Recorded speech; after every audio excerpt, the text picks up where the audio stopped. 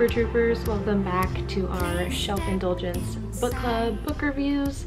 This is the second installation for our March pick.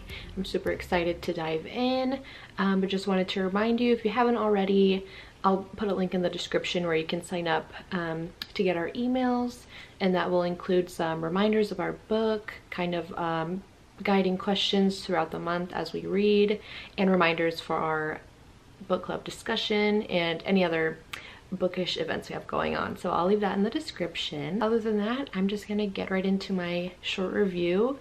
No spoilers here, so I'm not gonna go super in depth, but yeah, let's dive in. Our pick for March was Milk Fed by Melissa Broder, and first of all, I want to start this with a very big, huge trigger warning, because this is primarily about disordered eating, and a lot of it is very triggering. So take care of yourself.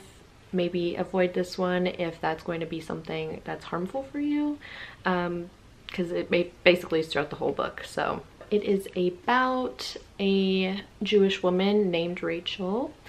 There's actually a lot of things going on. So a majority of the book is Rachel struggling with her disordered eating habits that she primarily picked up from her mom.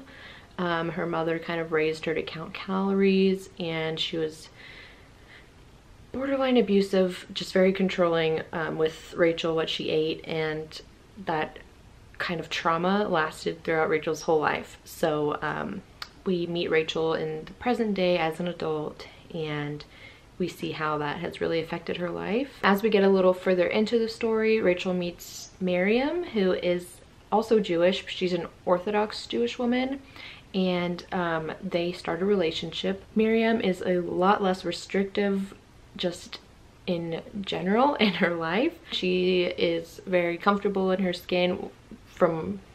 I would say from the reader's perspective, we don't really get an inside look into Miriam's mind, but she definitely seems to be a lot more self-accepting and just enjoys food, and seems to enjoy the things she enjoys without feeling bad about it. So again, don't want to give away any spoilers, but they start a relationship, starts as a friendship, and Miriam kind of teaches Rachel how to open up to food again, and yeah, it kind of goes from there. Aside from disordered eating, it talks a lot about parent-child relationships, different kinds of abuse at times. It talks a lot about religion. There are a lot of interesting like references to Jewish religion, which I didn't really know about. I kind of had to Google a lot of things, but a lot of religious themes. Yeah, definitely multi-layered, a lot going on. It never really seemed overwhelming. I think Melissa Broder did a really good job at balancing all those different themes and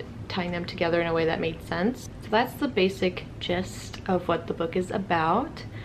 As far as my personal feelings on it, I don't really know how I felt about it. As I've already said, it was super triggering, and I mean, I've never struggled with disordered eating or any sort of eating disorder, but I felt it's just very upsetting to read at certain parts. Melissa Broder has a really dry, cutting writing style, and that also translates into the humor in the book. A lot of the jokes were very dry. It was very cleverly written, and I think overall the book was really good. I just have mixed feelings, I guess, when it comes to how the book made me feel. I know a lot of my fellow Girl Soup readers who participated in this book club this month were also pretty conflicted and or triggered by it, so take that as you will. There's also a lot of sex in this book. A lot of graphic sexual fantasies that some were a little more, I would say, shocking than others.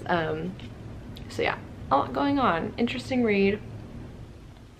I will also say that it was a slow start for me and for Nina, which you can also check out our discussion we had on Milk Fed. I'll leave that in the description too. But it was definitely a slow start. For me, it was kind of just getting that into Rachel's head, and her routine was kind of just a bit slow for me at the beginning. But it did pick up and got a lot more interesting, I would say about a little before the halfway point. The chapters are really short too, which is nice. But it does pick up, so if you start reading it and you're not quite sure, just give it a little time. It does pick up once we kind of establish, you know, what's going on. Overall, I think it was a good pick for March. I'm glad to have read it. I don't know if I'd really recommend it to everyone, but yeah, definitely give it a shot if you're into kind of weird books. I know Melissa Broder has a reputation for writing stuff that's kind of out there. I think the Pisces was about mermaid sex or something like that. So that's that, and that's it for this month's review. I hope you enjoyed it. If you read it, I hope you're able to make it through it. Leave a comment, we'd love to hear your thoughts. We will have our April book announcement up pretty soon. I think we're gonna do a fun voting thing on our Instagram or something like that. Stay tuned for that announcement for next month, and I'll be back here at the end of April with our next review. Thanks for watching.